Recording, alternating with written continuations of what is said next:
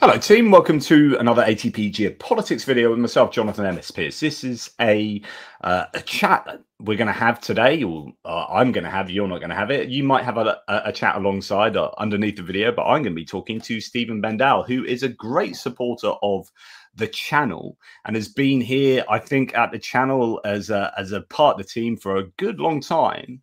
And we were talking through the various mechanisms that I get to talk to you guys, and he mentioned that he was in Ukraine at one point. It might have been on a live chat, and I was like, oh, hello, okay, this could be great to get some feedback and some information about someone's feelings about Ukraine, experiences with being in Ukraine. And actually Stephen has connections to Ukraine that go beyond just visiting Ukraine. And so Stephen, first of all, welcome. Thanks so much for being part of this team that we got here, and for agreeing to do this. As I think have you been watching the channel for quite some time now? Yeah, I have been. Thank you for having me. I have been following the channel for over a year. I've been subscriber since last autumn or thereabout, but I started to watch the channel I think a little over a year ago. So and yeah. Where are you? You give us some background as to who you are, as much as you're comfortable in saying, a little bit about yourself. I'm a average Norwegian, I think, like many people here, but I'm married to a Ukrainian woman, so my wife is from Ukraine. Interesting. Whereabouts in Ukraine? She grew up in a small place called Porebyshe, which is in Vinnytsia Oblast. It's maybe a little less than an hour's drive from Vinnytsia, the city. And but she has lived in Kiev for over 20 years. So we met in 2019, and I went to Ukraine then a couple of times in the autumn of in 2019. But then the pandemic came, so we had some problems, about traveling and meeting. We had plans to. I had bought airfare tickets for 2020, and everything was cancelled. Everything was locked down, and so we kept in touch over internet using these chat channels and so on, so we could talk. And then she came to Norway when they started to lift restrictions a little. She had to stay in quarantine here in hotel and everything before she could visit me. But okay, we did that. And then I went to Ukraine again in 2021. So I was in Ukraine then 3 weeks in August in 2021. So that was about 6 months before the full-scale invasion. And I'm very glad now that I did it, because I got around and we saw a bit. We stayed mostly in Kiev, but of course we went to Vinnytsia. We had a long weekend in Lviv, and I actually also had a day trip to Chernobyl and Pripyat, and saw this. That was very interesting. And now, God, after this, when we saw on TV this column of Russians standing all the way down to Kiev, and I was thinking they were reporting that they made some base there, the Russian soldiers, and they dug in this area. And I had been there 6 months earlier, and we had to wear these Geiger, this like a tab thing to register how much radiation you are exposed to and everything. And we could only stay for this and this many hours, and everything was very restricted. And they just went there and dug in for weeks. I don't know. It's Yeah, great. it'd be interesting to know what the ramifications of that were, because there's a lot of talk. Well, there was a lot of talk about that. I guess it's a reflection of how little regard they have for their own soldiers, right? That they would say, "Yeah, go and dig in by Chernobyl." Yeah, didn't something happen around Chernobyl? No. Yeah, a long time ago. Don't worry about it. Yeah, Insane. So, it's quite crazy. So yeah, so you got to know Ukraine in the peacetime a little bit, so that's nice. And then so what was the situation then as the war broke out? What were your two's existences like in February 2022? we were here in Norway. We in February 22, and we were anticipating that something was going to happen, and I was like, really? Can they be that crazy? It's like, and my wife was like, no, never. And her father, he was, they are our brothers, no problem. And Yeah. then early that morning, because my wife, she's very much like a person, this type, she goes to bed early, she's up early in the morning. She was up in the morning seeing the news, and she came wild, into the bedroom and woke me up, and God, they are there, and I Wow. was just up and started to watch the news, and it was some crazy days, and we were very worried, uh, I and presume she was in contact with people in Ukraine yeah, often. friends and family. Of course, she had been living in Kiev since I think 80, 1980, no, 1998 or 1999 or thereabout, So Mm. it's like she had been living more than 20 years in Kiev. She has many friends there, and they were close to this. Of course, her parents down in Vinica, that is further away. So, but she had contact and talked to, and one of her friends were fleeing from Ukraine. Others choose to stay, and we were very worried these first days. But I was very convinced if Kiev don't fall during the first week, it will be okay. Right. I felt very confident about that. If I really had any good reason to be confident about that, I don't know. But I thought, as long as, well, really, I felt relieved when I saw Zelensky saying, Presidente tut, the president is here. I understood that he was going to stay. And then I felt relieved, and I just thought, okay, if they hold Kiev the first week, then Kiev will start. I think we kind of take some of these moments for granted now. They've become part of our background knowledge of just how things are. But I think history will look very kindly on Zelensky for doing things like that, very iconic moments that he could easily have said, right, for my own safety, I'm going to get out of here.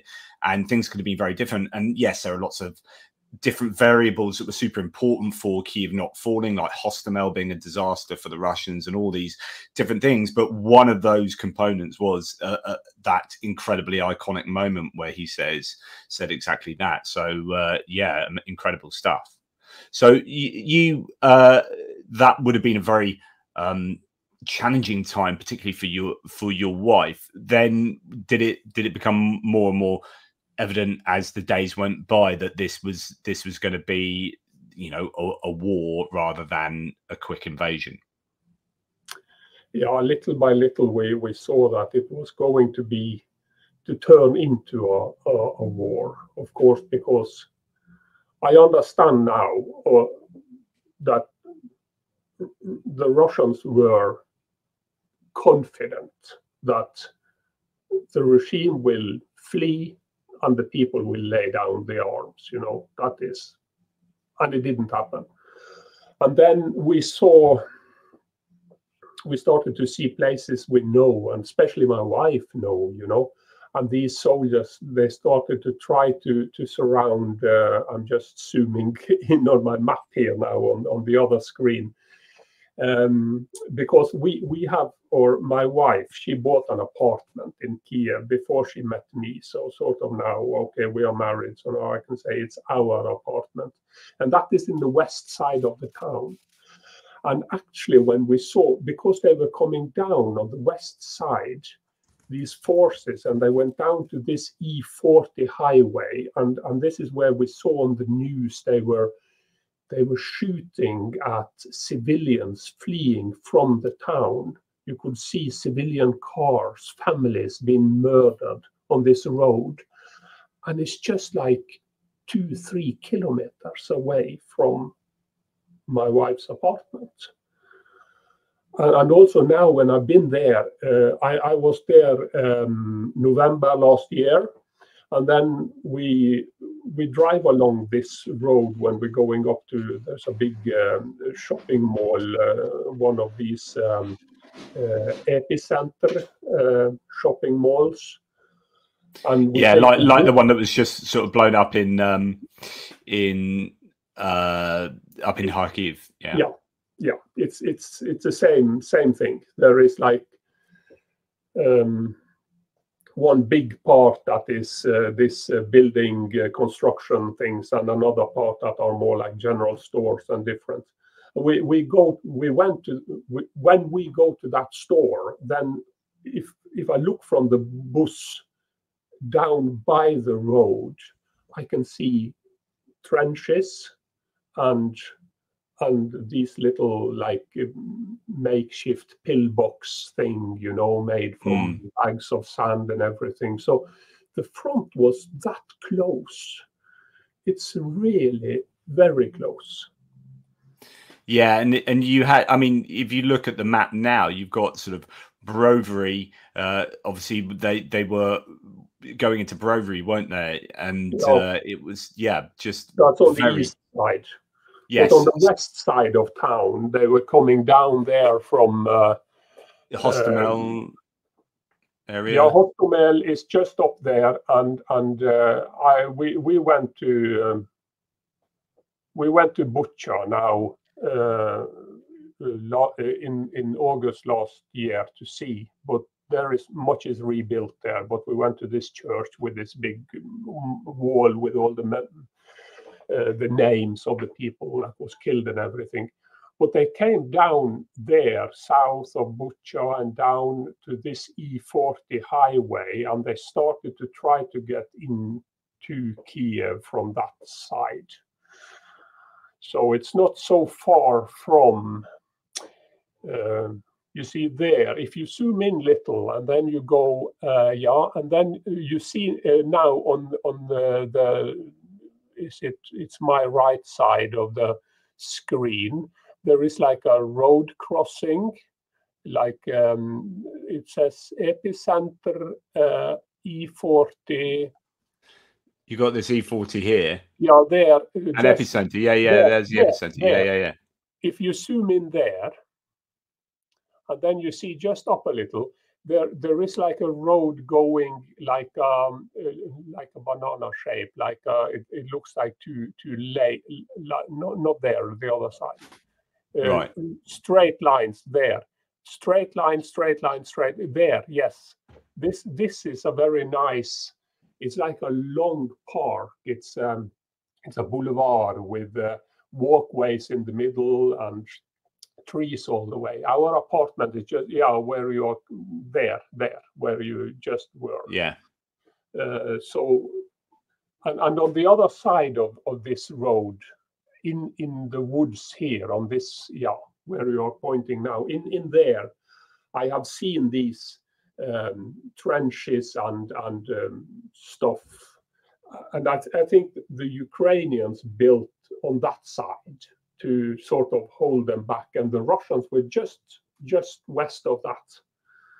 So it was pretty close, and it was like she was afraid to lose the apartment and everything, but Yeah, incredible. And then of course, you know, to some extent, the rest is history. We've been following the war since then, and as it has developed. I just before we go on to your and her experiences throughout the war, um, let's just talk about Norway for a second. So, what was your experience of how Norway initially reacted? Whether there's been any change over time in Norway for general public support for Ukraine, and where you kind of stand now, and what your thoughts of Norway's support of Ukraine.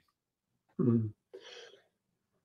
I think most Norwegians were shocked in the beginning, of course. You know, there were some, I read newspapers a lot, and some were saying before that it's going to happen, and others were like, "Oh, you're crazy, you can't say that." And I think that is maybe pretty much the same all over Europe. And then it happened, and I'm happy to say that as we Norwegians has a tendency to sort of just take the right stand.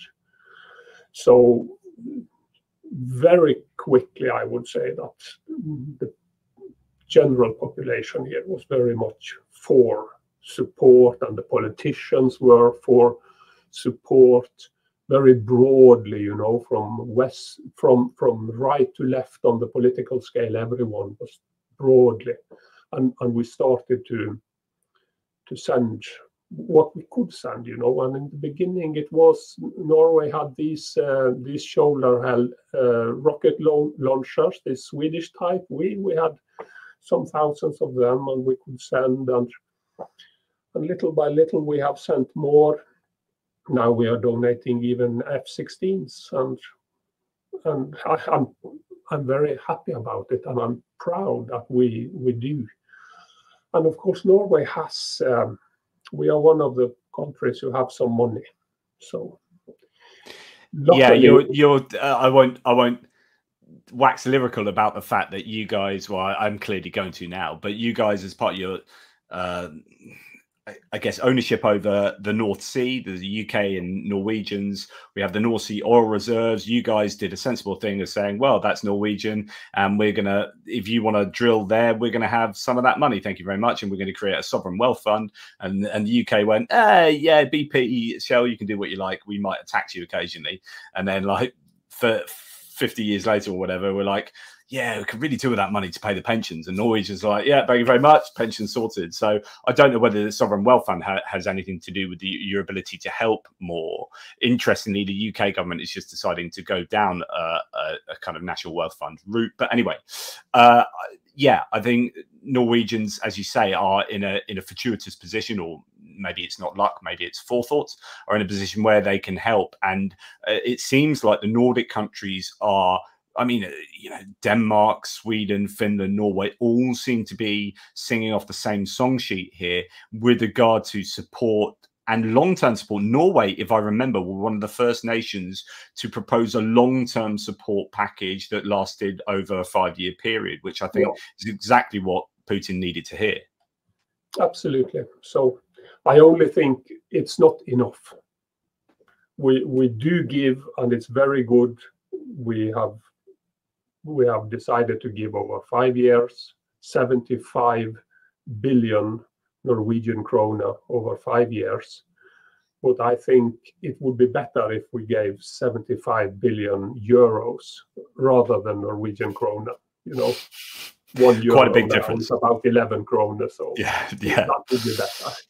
Yes. Yeah. It's never enough, is it? Especially, I mean, the thing I like about those kind of proposals, and the EU then eventually followed suit as well with trying to put structures in place for a sort of 5-year program, rather than depending, as say with the US and congressional aid having to be done on a sort of ad hoc basis continually, then in that sense, Ukraine are only as good as the next aid package that is secured through someone like the US. Now, yeah, it's great that Norway is doing that, but then Norway is a small country, relatively speaking, in the international military sector. And so it would be really great if every country had that kind of forethought and planning ahead. But I mean, what with Norway, because Finland has obviously a very very interesting history with regard to Russia, right? Norway less so.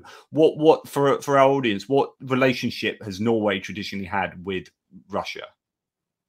We used to be the only NATO country that bordered to Russia.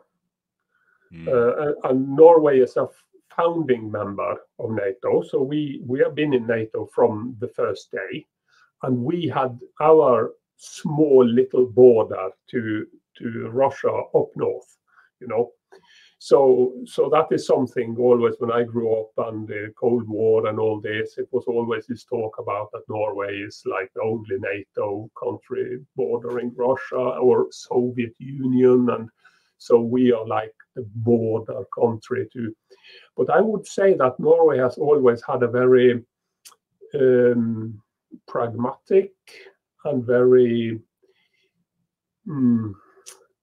I would even say sort of friendly stance to Soviet Union, like trying to balance.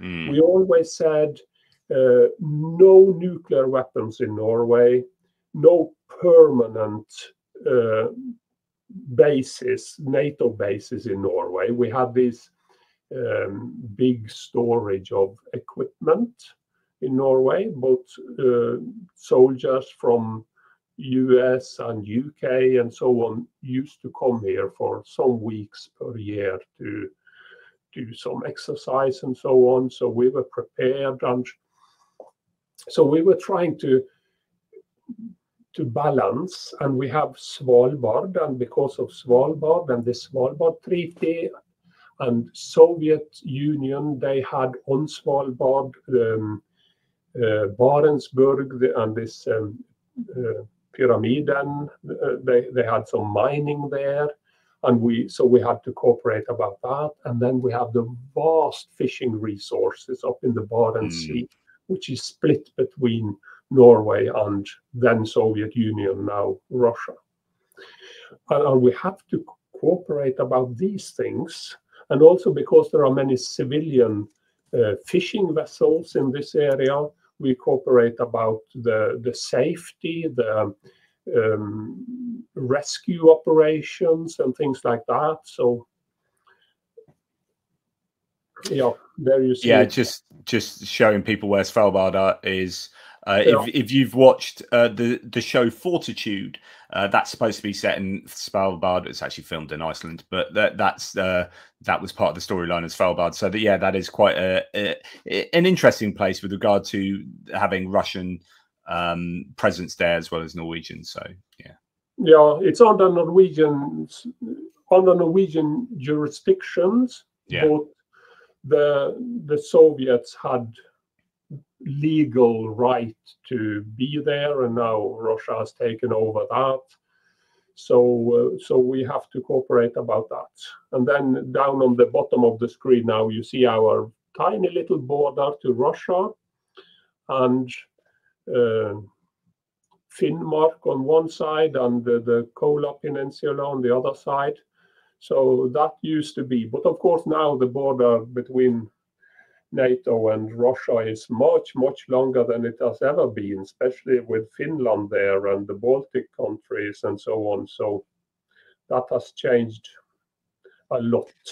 Yeah, fascinating. And so, and here we are now. You have just been to Ukraine. What was your not that you need a justification for going. Obviously, you're married to a Ukrainian woman, so what made you go back recently, or how many times have you been back since the war has been taking place?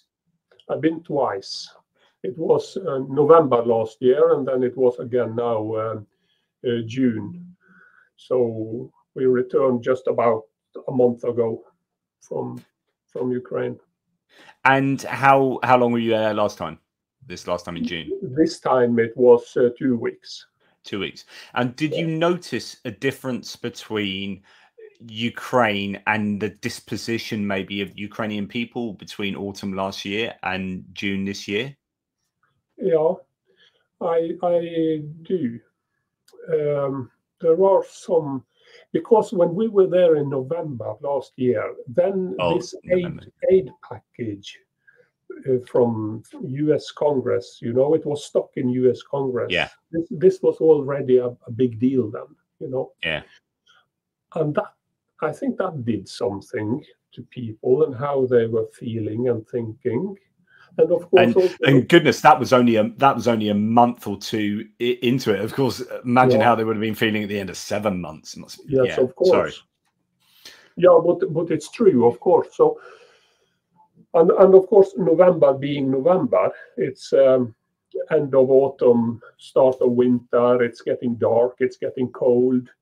We were there for 3 weeks in November. So we came 6th of November to Ukraine, and then it was still nice autumn weather there. It was like 15 degrees out, and it was nice and everything. But that time of year, the temperature falls very quickly when it starts to fall, and in the end, I think around 21st, 22nd, we woke up to snow in the morning, and it melted during the day because it was still maybe 3, 4, 5 degrees in the day, but it was cold at night, and it's getting darker, and aid package stock, and people feeling, you know, it's like not so good. And you found that June time, this time round, people were in a better frame of mind? Absolutely. Because now the aid is coming in, they look more positively on this, and of course it's summer, it's warm, it's main difference, I would say, for the everyday life is that now you have this power outage. Yeah. So it varies a bit from day to day, but normally 4, 5 hours, and sometimes up to 8 to 10 hours, the power is gone, and they take like parts of the city at the time relating. So and you get some message, like my wife has this app on her phone, and there are some like we turn off the power circa thereabout, and it will probably be maybe this and this many hours, but you never know exactly. So when we go to some shopping mall, or we go for a trip somewhere in town or something, and then when we come back and we come up from the underground, you know, from this tube, then we listen. Are there power? Because if the power is out, you can hear all the generators down the street. Yeah. So amazing. Of course, all these little shops, they have their generators, and of course, if you have a little grocery shop, what is the most important? You know, and I say this to people here. You just imagine what's the most important. And it would be, as long as you have light and you have some electricity for the cash register, then everything is fine. No, the freezer. Yeah. You know, all these freezer counters and everything. I was going to ask you that, because the first thing I went to was like, that's the thing that you need. So in my house, like if I lost electricity, it just becomes annoying that certain things have to be reset and all that. But actually the freezer, that's a thing that you know, you require energy for all day, and the perishing of lots of food. Yeah, of course. Otherwise it would be a huge loss, you know, if you lose all that food. So that is what's running. And the little coffee shops, you know, they have one of these small Japanese generators, you know, something like little Honda thing. You just boom, you know, and so they can run the coffee machine. So we can go in and have a cup of coffee, and so. Nothing like a beautiful cup of coffee on a summer's afternoon with a smell of diesel, like chugging away. No, but yeah, you know, and I expect lots of people are using like battery packs and all sorts. They're like 10 a penny over there now. Yeah. They make do. Sorry? they make do, you know. The Yeah. Ukrainians are resilient and they are inventive and they work their way around problems. So Necessity is a mother of all invention, as they yeah. say. So when you were there last time, I guess, and I don't want to make this about American politics, but were people, it probably hadn't come to a head at that point, like it is at the moment with regard to, because, you know, it's frustrating that Ukraine's future seems to be inextricably linked to the political wins of the United States. Is that a recognition in Ukraine? Like, do people talk about that? I would I assume they will talk about it now. Yeah. Because of what's happened recently. But when Yeah. I was there a month ago, it was they tend not to talk too much about it because it's like it's probably in the back of their head. But you try not to. You are hoping for the best anyway, you know. Yeah. So it's like, Yeah. okay, it will. Joe Biden, he's slow. They are trickle feeding us. We want more, but okay, we can survive with, you know, if you talk about Trump, then it's, you know, it's a problem. It is, of course, and it will be a problem. Yeah, that's interesting. So they do, like, if you talk about Trump there, and I don't want to make this overtly political, but is there a negative reaction to Trump because of, do they know, are they confident that his position towards Ukraine is a negative one? Yeah, it seemed clear enough to me, but it's also divided because there are some who believe in him, and even my wife has a friend who lives in America who married in America years ago, and they are Trump supporters, and they think that it will be fine. You know, Trump, he will solve everything, and Ukraine will come out fine, and it's no problem. And it doesn't help try to talk about it. You know, it's just like you can't tell them anything else. And also in Ukraine, it's a democracy, and people have all sorts of thoughts, and people are critical of everything, you know. And even you talk about Zelensky, okay, 60% or something of the population really believes in him, but there are many who are saying, oh, we have to get rid of him, and we need others, and all this about the change of solution was not this general. Oh, you know, then it was craziness, and now I don't know. I've got a former teaching colleague who locally who her dad has a family, Ukrainian mum and kids, and the mum is you know, quite overqualified for the job she's doing at the moment, typically. But she is, you know, for all her views on Ukraine, she's not a fan of Zelensky, and I presume was probably politically not a fan of Zelensky before the war, right? And you take that into war and say, okay, so he's done a good job now, but then you start getting restless. Why haven't things, you know, gone differently? As if, like, you know, yes, you can be quite critical, I suppose, of certain elements, but I think overall it'd be hard to fault Zelensky for his tireless efforts. But yeah, there are still going to be elements of the political landscape in Ukraine that just aren't going to be fans of Zelensky. A bit like it, as if, you know, the US was attacked, right, and Trump was in charge, and he's quite divisive, right? But everyone would have got behind Trump during an invasion, but then after a couple of years, you're going to get those old political divides coming back, where people are like, yeah, Trump sucks, yeah, but he's doing a really good job for this, you know, defending the US, yeah, but he sucks, and like, so I'd imagine there'll be similar things like that. Yeah, it is. But I think it's sound for a democracy. You need to have, and it should be openness around it, and it's okay that people say this, and I don't get so... Great point. There are some that are like, you know, discussions, and they say, oh, Poroshenko was so much better, and some people, they want Poroshenko back, and and some get very angry, it's like, oh, what he did, and look what now, and he and his family went to England, and our guy stays here. But I say it's okay, just have different opinions, because after the war you have to vote in new leaders anyway, and that's democracy. That's how it should be.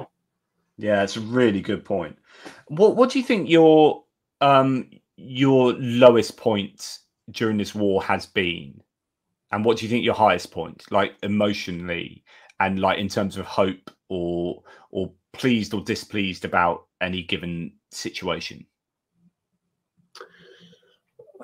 I would say my lowest point, or lowest points, has been the spring of this year, when the help didn't come, and we saw more and more places fall, in east. Knowing that it could have been avoided, what's happening now in Donetsk and these things. I was feeling very low for a while then, and I was thinking that maybe it's not going well, if maybe Russia could break through. Maybe they could actually. What if they were able to just take half the country all the way to Dnipro? Maybe, but then when help package came through and things went better. And my high points, that is, every time sometimes goes better. I have had many of them. I am fairly optimistic, as just my personality is like that, and also I look for the things to make me optimistic, and so I like and I need to be informed. So I always watch your updates and Jake Bro and these Ukraine matters, and I like to listen to those who have can say something. Of course, be realistic, but also give some hope. So I feel more optimistic now, I would say. Actually. Really interesting. And how do you see this ending?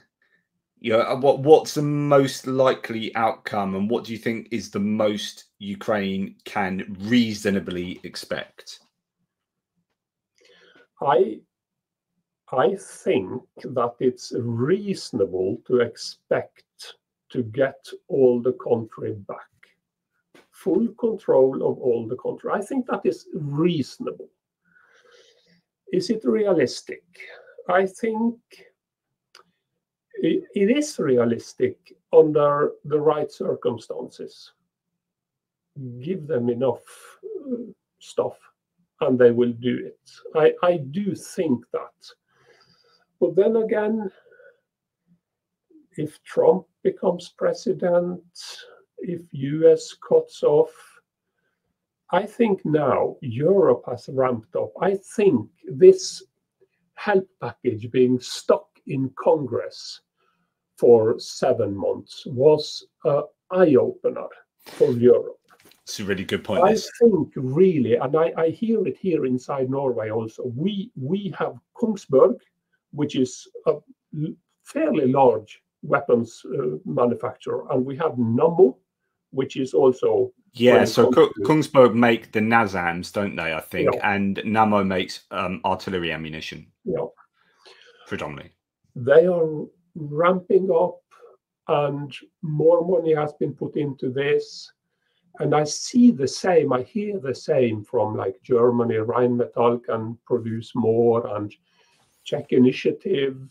Of course, they are buying from other countries, refurbishing, sending into Ukraine. So at some point, these storages they are buying from will be empty. But at the same time, if it gets us like over this period until, because I really believe that Europe is capable of producing enough and delivering enough of everything. When you see in Europe, we produce all types of ammunition and artillery guns and other type guns and armor vehicles and tanks and planes. We produce everything you need in Europe. We only doesn't produce enough, but I think we can.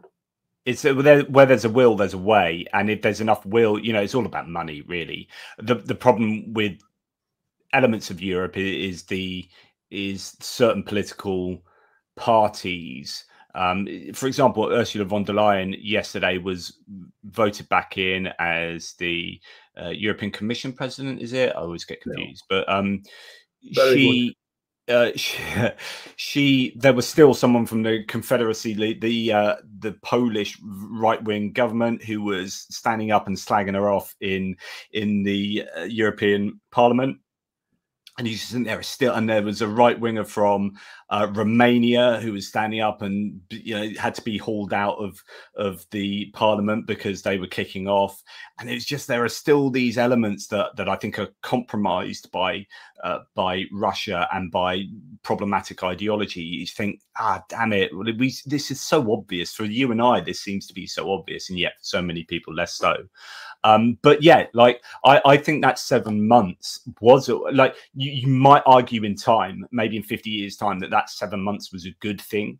By looking at some larger political, I don't know how history will go, but you might get to a point in time where you look back and go, if it wasn't for that 7 months, Europe wouldn't have woken up so much, and then got on this journey towards an independence from the US. And just as the US might move towards an isolationism, from a Trumpian kind of isolationism, you might see Europe stand up and start taking over some of those activities for the US, maybe becoming more of a global player, and the US has allowed that. And then in 20 years time, the US might be going, damn it, we've lost our power, because, and it all started kind of there. So I don't know, those are just alternative histories, but it is interesting point that you make. Sorry, do you want to say anything to that? Yeah, I have been thinking the same things as you say there, and I think it's important for Europe to be able to stand on its own 2 feet. I think that would be good for Europe, to actually be able to tackle own safety without relying on America. Of course, if there should be like a World War III and a real huge invasion of all of Europe, and America will come to our aid, we shall take that as a bonus. But we should be able to defend ourselves without that.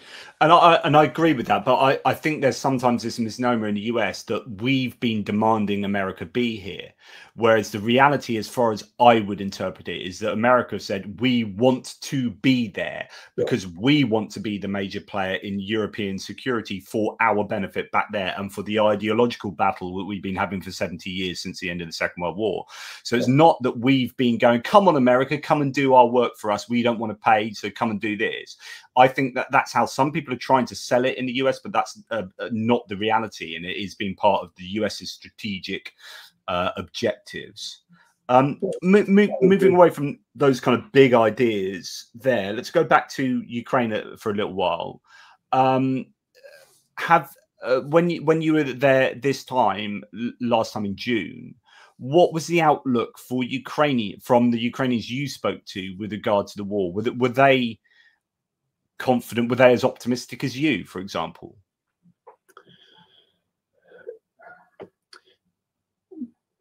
People are tired. They are tired.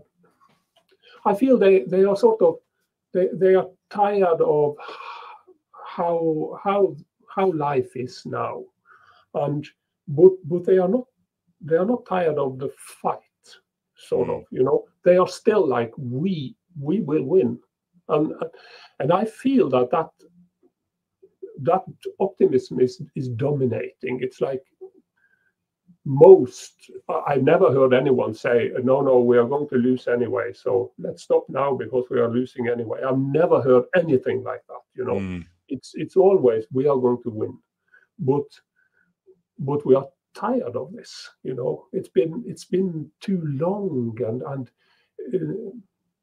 how much longer will it be, you know? And so some are asking me, like, do you think it will be over before Christmas? Will it be over before next summer? You know, and really, I must say, no, I don't think so. I don't think so. Not by Christmas and not by next summer, but maybe Christmas after, maybe in 1.5 years, when Russia is running out of stocks from the Soviet Union, when there are no more artillery barrels in Russia, you know, all these things. I think those are the things that. Yeah, and I think my personal opinion, you know, and if you've been watching my first morning videos of the day, I've been saying this a lot recently, which is I think you are seeing that already, but it's not going to be something that drops off a cliff, you know, that suddenly they've run out. You know, you go into the cupboard, oh, there's literally nothing left now. It's just going to be over time that you're seeing more and more golf buggies being used, more and more motorcycles being used, these tracked garden sheds, the artillery is getting degraded, and it becomes increasingly more difficult to regenerate these stockpiles, refurbish the stockpiles to replace these losses. And I think it just gradually just becomes more and more difficult. And I think we're into that already. Whether that translates to real issues on the battlefield that could give the Ukrainians the advantage, I don't know, because it depends on how much kit the Ukrainians get and how many boots on the ground they get. When you were over there talking about boots on the ground, did you ever get a sense that mobilization was an issue? Like, did you speak to many young men who could be in the army? I don't speak to very many people at all. You know, it's like mainly the friends and family, and I try to talk little, ask little when I'm standing in the queue buying something or something, but you don't go very deep into, you know, personal. But I would, as I feel, as I see it, as what I think, people want to fight for the country. They don't want to fight without arms. They don't want to fight without proper training. So I feel it's more if they know that they can get a real training, you know. Here some mention this, like going to a NATO country and get like a real, and get into something and master something, and they would be happy to be there using some equipment and really do something, you know.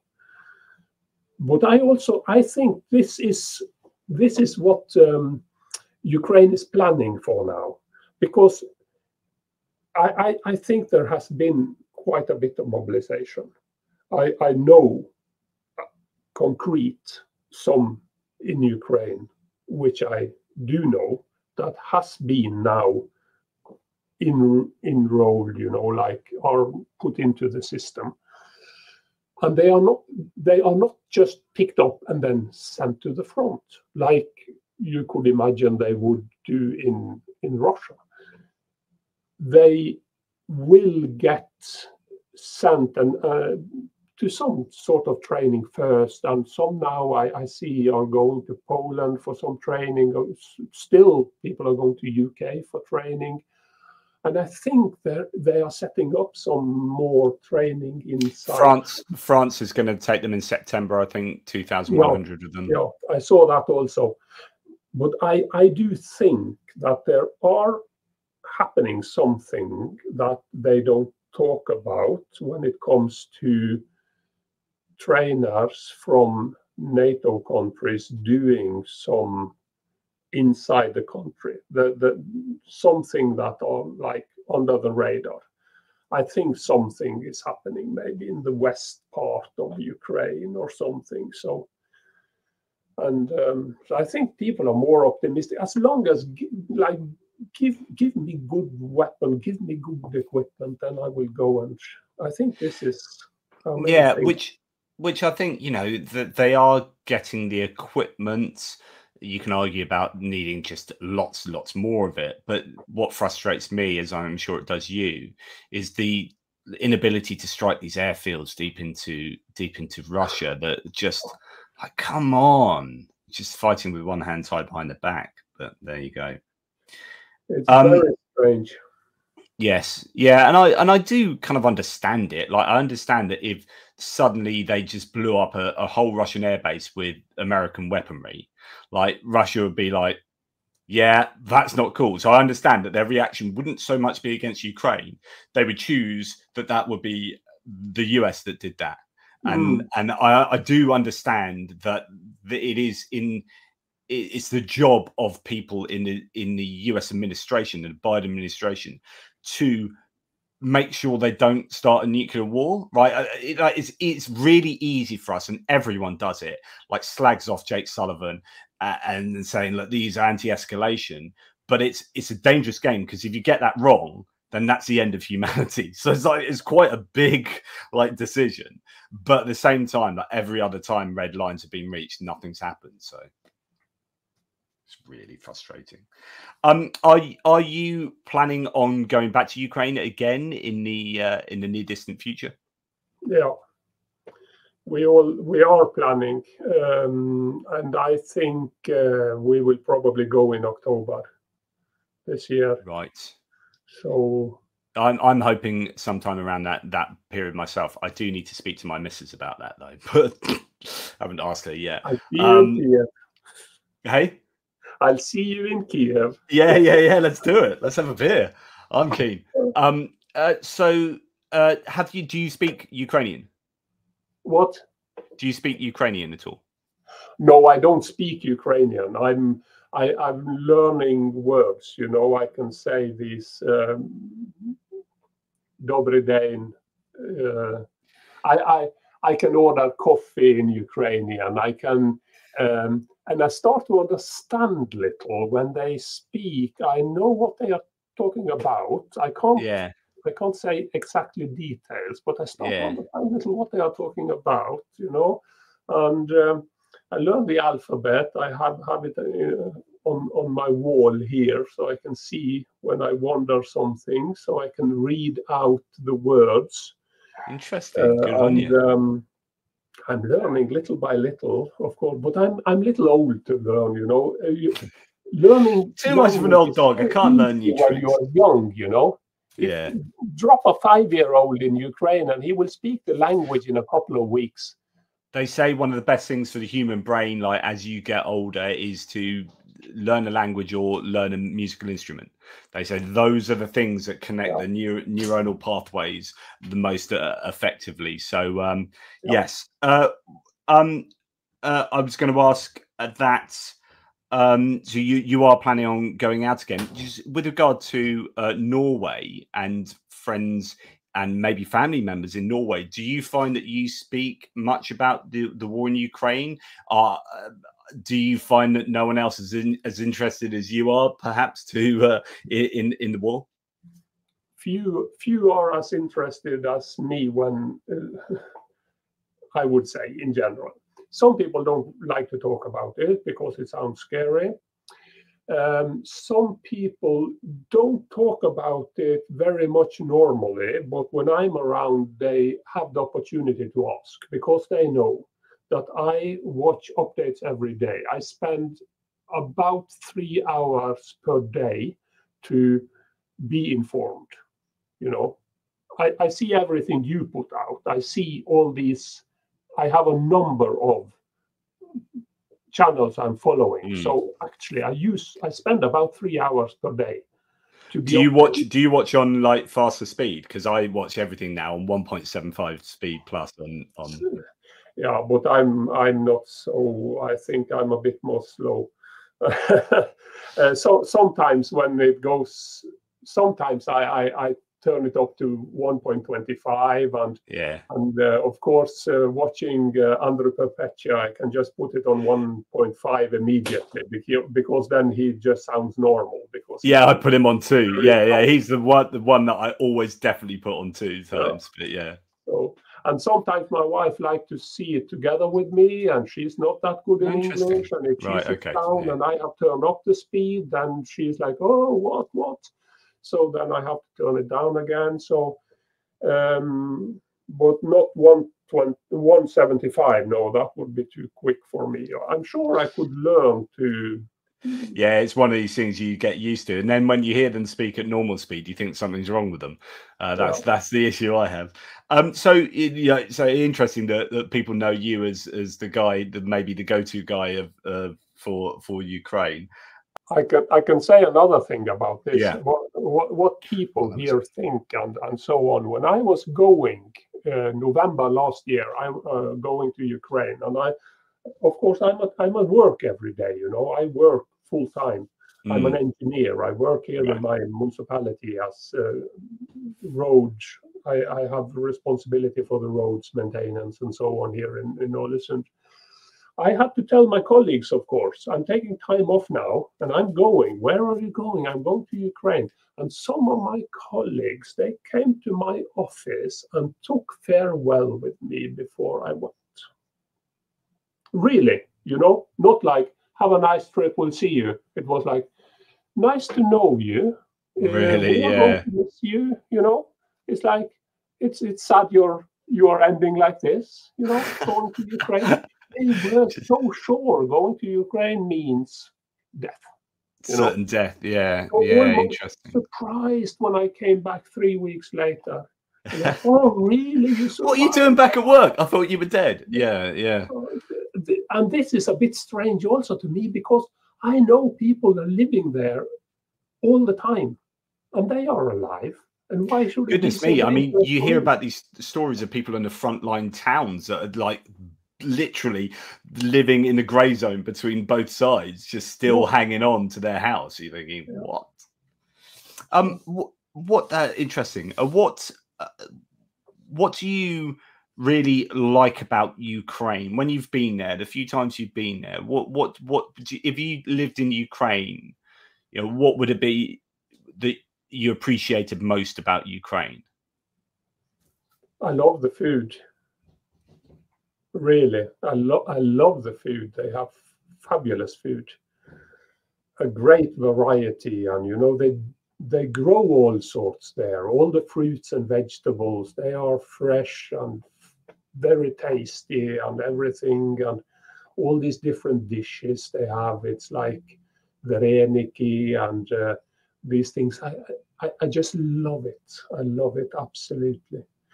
And it's a beautiful country. I really like. Of course, if you live there, it's like I live here in the west coast of Norway, and we have the deep fjords and these mountains and everything. And everyone come here and tell us it's the most beautiful part of the world. And I'm just like, oh, I have to look. You know, it's like I live here all the time, so you would be used to it but it's nice, you know, just taking the train from Kiev down to Vinnytsia, and you see the fields when we drive through, you know. And now we were there in the summer, and the cornfields, you know, it really looks like the flag. You have the yellow going into the horizon, and you have the blue sky over. You know, it really looks like the Ukrainian flag. I would love to go there in the summer, because I was there in February and everything was dark and grey and white with snow, and it's a big difference. No, it's lovely, and I like the people. I think they are calm, they are like down to earth, and they are practical, and they are helpful and solving problems. I don't know. I feel good when I'm there. Absolutely. Brilliant. Well, look, is there anything just before we allow you to get back to your engineering, so you don't get told off too much? Is there anything that you would like to express that you haven't said? Any sort of topic that you would like to cover? I would like people to know that Ukraine is such a nice country, and the food is fab, and local beers are fantastic, and so on. People should go there, you know. spend some time there, go for a vacation. And I would say even now, even during the war, unless you are very scared, of course, don't go. But if you can overcome that, there might be some risk, but it's not very serious. Have a trip, really, because it's so nice, and it's an experience. At least I think for many people it would be like something to look back at later in life. I've been there. Even if you just go to Lviv, it's just over the border from Poland. And even if you want to stay away from some of these places that might have like strategic targets in, it's a massive, there are plenty of agricultural communities or places out in the middle of nowhere that you're not going to get hit. But I always think that if I'm going to put money into a country, I'd like to put money into that country. So yeah, I think so. Of course, for those who have something to invest and those who have some ideas, absolutely go for Ukraine. I think it will be great. I'm sure they are going to win the war. I think Russia has already lost the war, and now Ukraine must win the war. And when Ukraine win the war, there will be a boom in everything. The economy, everything will just raise up, Now, Ukraine is on the map now. If you ask people 10 years ago, most people around the world, Ukraine, what's that? Now it's really known. So yeah, 10 years ago, it's that's part of Russia, isn't it? Now people very much not. No, it's what my parents said when I told them I met a woman from Ukraine, and they said, "What, are you going to Russia? What's happening? This is," and I'm saying, "No, it's not Russia." Interesting. Yeah, that's a really hopeful way to end it. And just talking about the food, I wonder, because it's got quite an interesting range of climates there as well. So you can go down to a desert area, and you've got your heat, and you've got if you include Crimea in that, you've got the sandy beaches there going up to the mountains. And you can go over the Carpathian Way, or you can go up to Kharkiv, and it's very different climates that give you things from watermelons and sunflowers up to other sort of crops. So that might feed into that variety of food that you can get there. Absolutely. But look, that's been wonderful speaking to you, Stephen, and you're always welcome to come on if you have any other topics you want to discuss. I really appreciate this time that we've spent having a little chinwag, and who knows, maybe October time, if I get the green card from the missus, we can have a beer in Kiev or something. That would be nice. It's been very nice. It's been very interesting, and of course I've been a little starstruck because I feel like I feel I know you, and I've been watching you daily for over a year, and it's like, ooh, and now I'm really talking to him, So it's so funny you say that. So I went and gave a talk in Stockbridge and in Hampshire recently, and I had people that traveled from different parts of England to come and see me there. And I had hugs with people like, I feel like you're a mate. I listen to you, every day, and it's like you're talking to me. And that's exactly how I like this. This is exactly what this is, which is, speaking to people who appreciate what I have to say. We have the same interests and same beliefs, and it's just, fantastic. So, Stephen, I just as an end to this video, I really appreciate you supporting the channel and being a member of this great community. And thank you for doing this. And hopefully you stay there, because I'll close the video. But hopefully we can meet up again, either in real life or here virtually. What are your final words you want to say? I'll say thank you very much for having me. It's been a pleasure, and thank you very much, Jonathan, for the work you are doing. No problem at all. Thank you. Anyway, as I say, stay on the line. Thanks everyone who has been watching this. You take care of yourselves. And I will be hopefully doing some more interviews. I haven't done many recently, just through time constraints, but hopefully we'll get a few more under my belt at some point. Toodle pips, everybody.